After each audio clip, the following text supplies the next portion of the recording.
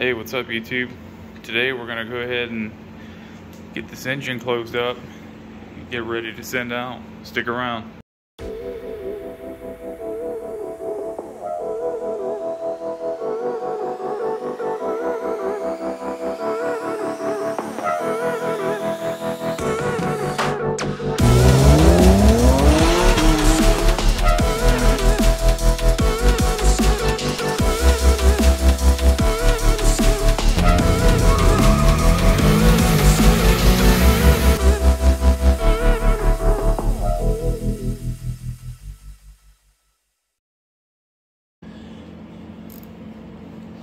Alright, first thing we want to toss in real quick are the knock sensors.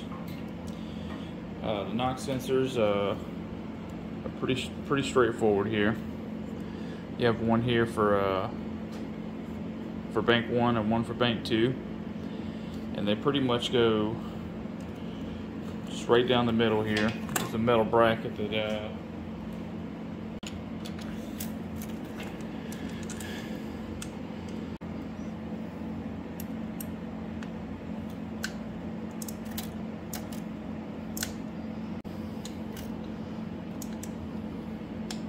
we got the knock sensors in. We want to put our coolant crossover piping in. Put a little lube on that before you stick it in, so it's a little easier to get to.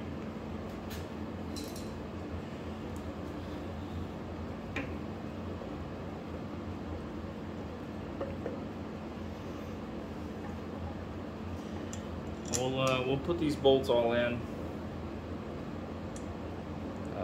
Put all three of these bolts in a little bit loose.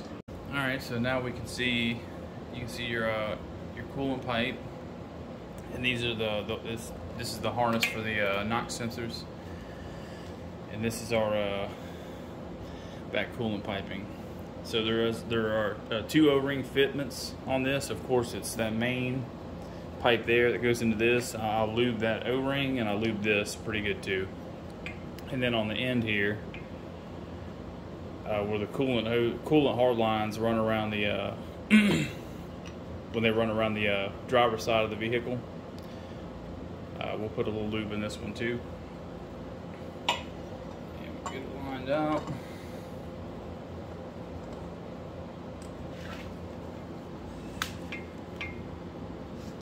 And the way this will work, you have your 4 nuts here. Pretty much get these started. You get these nuts started a little bit here, and you kind of like work it in with these nuts and like pull itself together.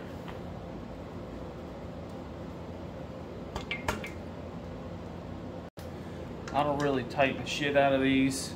It's got it just has your 2 hard gaskets underneath those flanges.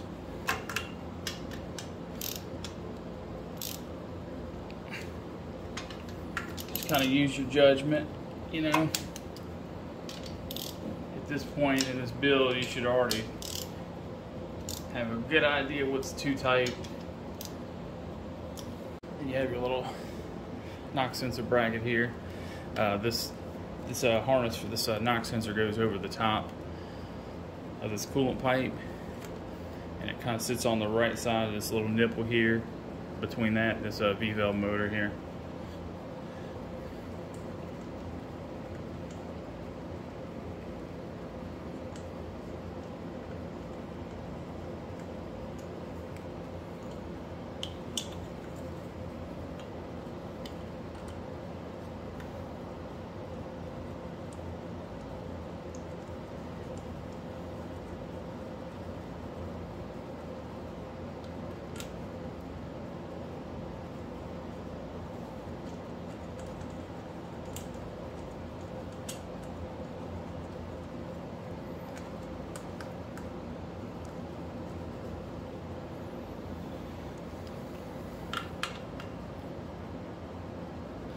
Tighten these up.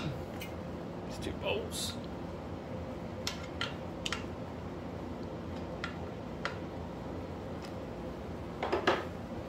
Clip this on. that's it. Alright, next we're going to install our, our other coolant hardline here. You see it comes with a little gasket.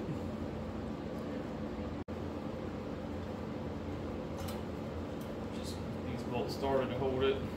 Now there's a flex hose on this part right here, so it makes it a little easier. Just wiggle it and it's popped in place.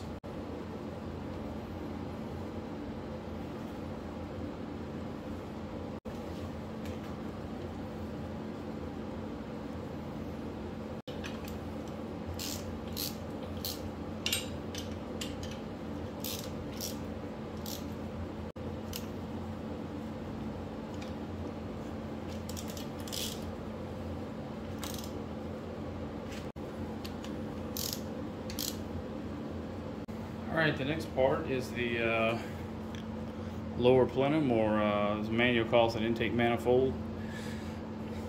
We've cleaned all of our gasket surfaces really well. O-ring surface on the top, and even inside these, all these injector holes, you want to clean the shit out of these because they get gunk and dirt trapped down in there that just falls in over time. So clean all 6 of those holes really well, that way you don't destroy O-rings and have a leaking O-ring. So there's dowel pins. This part with the 3 bolt holes goes towards the front, and the part with 2 goes towards the back. Swing this in place here. These bolts will use a little bit of engine oil on the threads.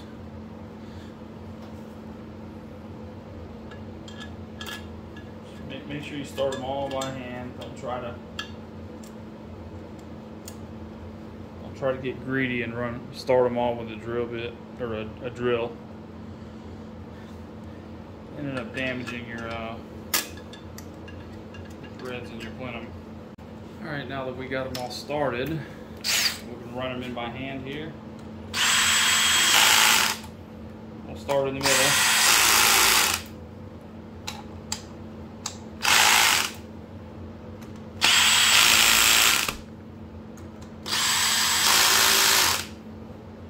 Work our way from middle to out, just like you would with the head or valve cover, anything like that.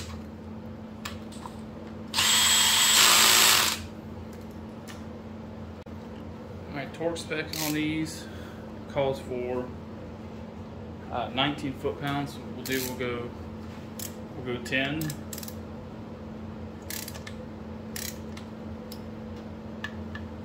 Go 10 to 19. Same thing, start from the inside, work your way out.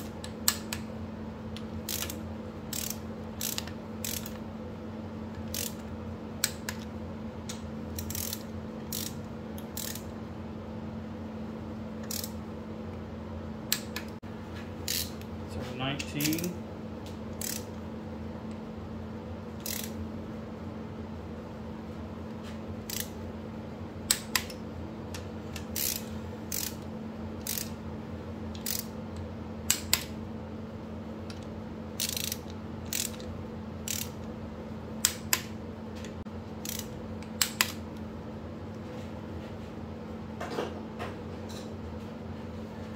Alright, now we'll get set up and start doing these valve covers.